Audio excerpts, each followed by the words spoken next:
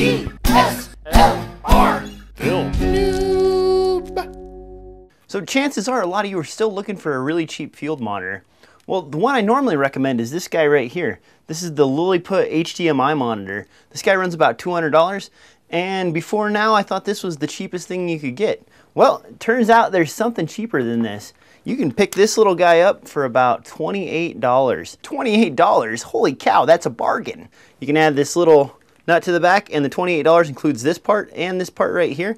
And this guy is a standard definition, and it works just fine on your T2i, 7D, 5D, and 60D. So if you need a rotational monitor, this is probably the way to go. Besides the price difference, a size difference is a deciding factor. If you look at the difference in size between these two, this guy is very dainty, and this guy is, you know, a little bit bigger. So having something this small and this light might make the difference between where you mount your monitor. Now, it doesn't come with this particular adapter put on the back. So if you swing over to DSLRFilmNoob.com and check it out, I've got descriptions and a how-to on how to add this to the back of your monitor.